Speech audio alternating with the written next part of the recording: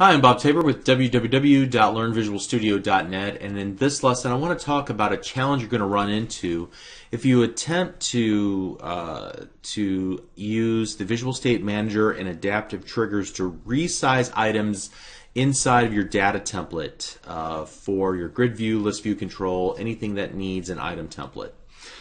So you can see here that I have another version of my little contact manager application, and ideally what would happen is whenever we have more screen real estate, those avatar images would grow larger, and I've tried a few things but I can't quite get it to work right now. You see they stay the same size no matter what.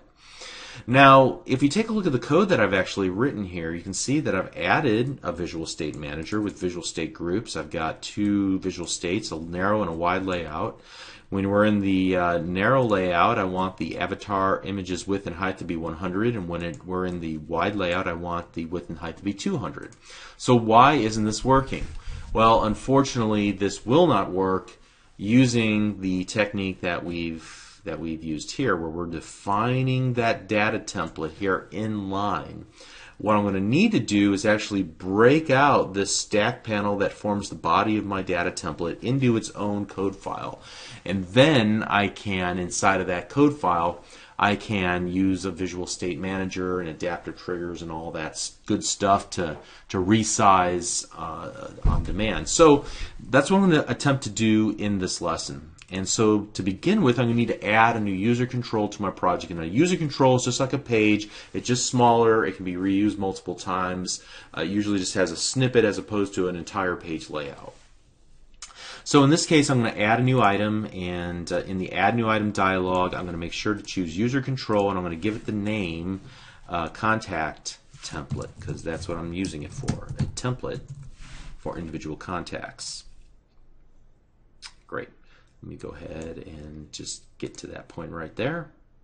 And now what I want to do is come back over here, and in my main page.xaml, I'm going to just rip out everything right there between the open and closed data template, and I'm going to go to the new contact template page, and I'm going to get rid of the grid and just paste in that same stack panel there. Okay, so we're off to a great start. What I'm going to need to do to reference that user control now is inside of my data template. I'm going to need to reference the local namespace. Local, as defined earlier, will just be the local namespace, so whatever the project name is, user control data template. As long as your user control is in the same root directory as everything else in your project, you'll be just fine. If you want to put it in a subfolder, you're going to need to reference a different namespace up in your XAML header. All right, so here we go, contact template. I'm not sure that I need to do this, but I am going to just set horizontal alignment equal to stretch and vertical alignment to stretch. Just say, hey, take up everything you give me as far as the space is concerned. Okay, and that's all that I should need to do there. Great. Now back in the contact template, if we were to try to run the application right now, it wouldn't work. It might even give us errors. There's a couple of changes that we're going to need to make first.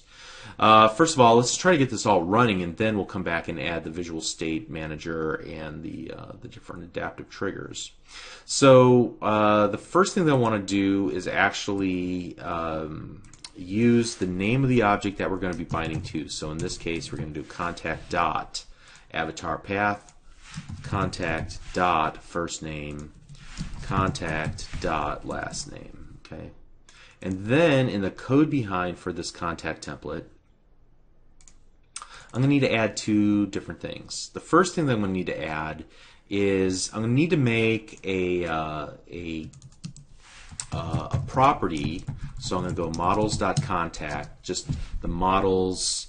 I could define that in a using statement, but essentially I'm just going to reference it like this. Models contact, and then we want to expose a new property called contact for our user control, and we're just going to add a getter. So this is just the getter of a full-blown property definition.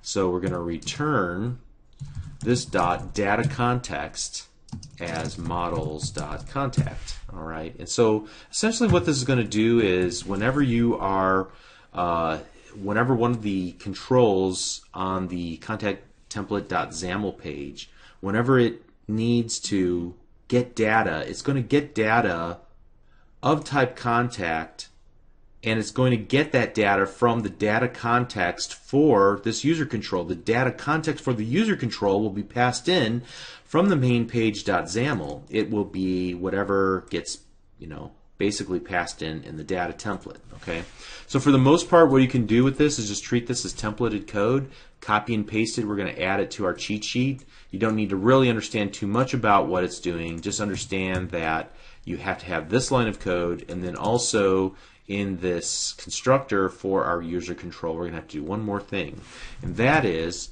whenever the data context is changed, there will be a data context change event, and what we want to happen is write this lambda expression that will call the bindings.update. Now this update is actually being generated for us again inside, because we use the xbind statement like we talked about previously. This will essentially say, hey, go off and update the data that you're being bound to. All right. Again, this can be treated as boilerplate code as well. We're going to add it to our cheat sheet. You don't have to understand too much about how it works in order to use it. I think that's the key idea here.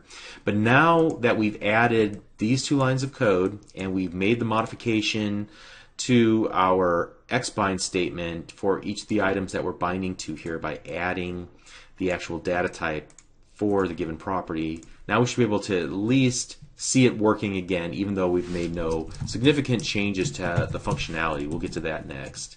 Okay, so it still works. We're still binding to our same observable collection. We're just defining that data template here in a user control. Now we want to take it to the next step, and that is to define a visual state manager so that whenever we resize the window, that the image, that avatar image, will grow from 100, 100 to 200, 200. And so I'm just going to actually paste in a bunch of code here. It's pretty much the same code that we had that well, let me look here. Yeah, let me just actually do this. Let's grab it from here. Grab all that. I'm going to hit Control X to get it out of my main page.xaml, and I'm going to take it over here to the contact template.xaml and put it right here underneath the stack panel, like so. All right, let's see if that works.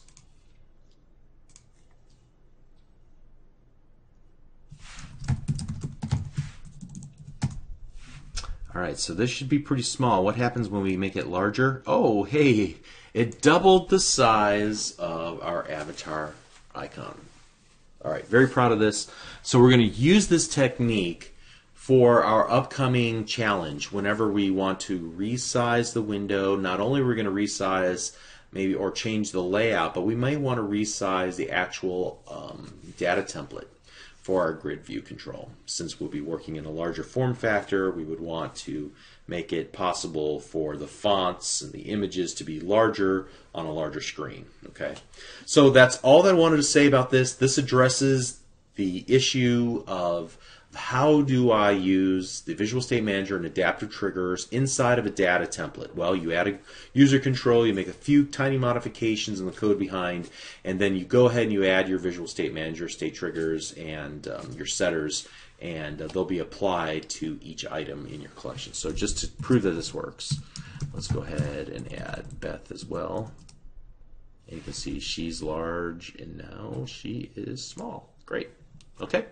So I think that's pretty much all we're going to cover in this little round, and now it's time for cheat sheet review and then move on to our next challenge. See you there. Thanks.